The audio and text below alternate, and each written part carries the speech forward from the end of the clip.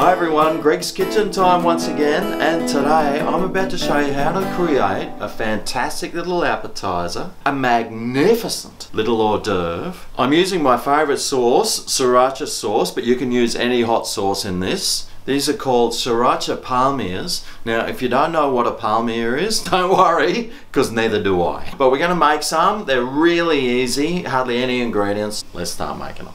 So hardly any ingredients. All I'm using is some puff pastry, some cream cheese. I've got one spring onion, shallot, scallion thing here, some parmesan cheese, my sriracha sauce or any hot sauce that you want. And I've just got a little bit of garlic powder here too, just to add a little bit of garlicky flavour, because you know garlic tastes awesome. And I'll tell you what, I might even just throw in a little bit of butter on this as well.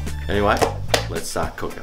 We're baking these in the oven today, so first things first, straight on here. 200 degrees Celsius, which is 400 Fahrenheit. And let's clean some space up here, because there's only one thing we need to cut up, and that's these spring onion, shallot, scallion things.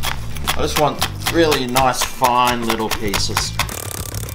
They'll add a nice little bit of crunch to it. Move these out the way. I'll just throw a little bit of flour down here. Grab our sheet of puff pastry, that'll stop us sticking. Yeah, have a look at that. It's like a roller rink. Although I probably should have started preparing the mix that we're using to put on that sheet. But anyway, that needs to thaw out a little bit more anyway. So, grab yourself a bowl. I've got 250 grams of cream cheese here. That actually looks like something I'd try and smuggle through customs in my small intestine. Or up somewhere else. That's 250 grams, so we just need half of one of these for this. So just half of one. Oh!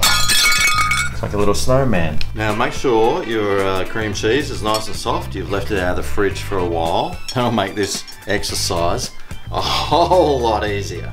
I'll also add in just a little dash of garlic powder here. Just a little bit, just for some flavour. Let me just push this down a bit and get it all prepared. Onto that I'll add about 4 teaspoons worth of the sriracha. That's about 1/3 of a cup of, what are those called? Spring onion, shallot, scallions. And we're using parmesan cheese for this as well. Yum. We need quite a lot of this. About 3/4 of a cup. Oh yeah. You know this is going to be cheesy and delicious with that much cheese and everything in there, don't you? So we'll start mixing this together. Probably want to do it in a bigger bowl.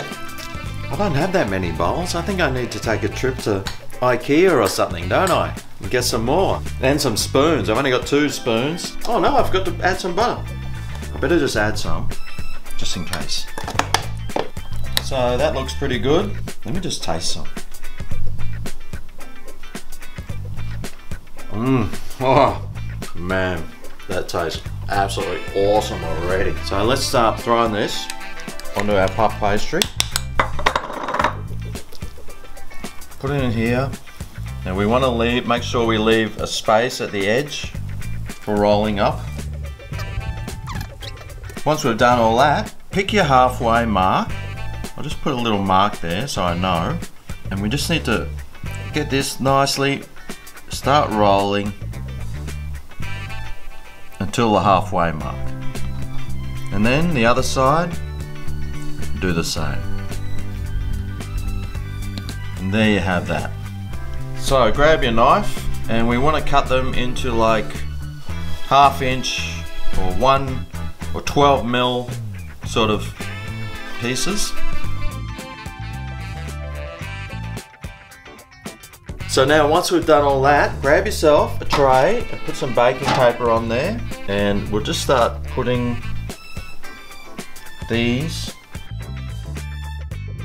And now all we need to do is bung these in the oven. Make sure it's preheated. We're just going to cook those for about 20 minutes or until that pastry is nice and golden. So we'll come back. Kitty cat, make sure you give me a meow when the 20 minutes is up. Meow, I won't forget. We'll come back and we'll tuck on in and see how they turned out. Oh, I'm starving. Can't wait. Alright, well the 20-minute timer's gone off. So Kitty, are they ready? I think so. Meow. Right, well let's find out. Yeah. Oh, that smells so good. Oh.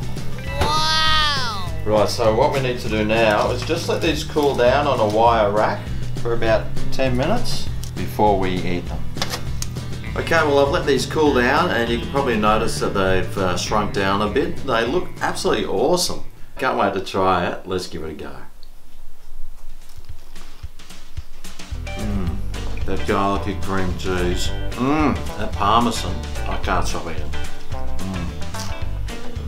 They last a long time in your mouth. If you do make them, I'd love to know what you thought about yours. Show this video some thumb and love. If you want to see more Greg's Kitchen, make sure you subscribe. Thanks for watching, and I'll see you next time right here on Greg's Kitchen. Oh yeah, this is Greg's Kitchen, where the food is pink and licking.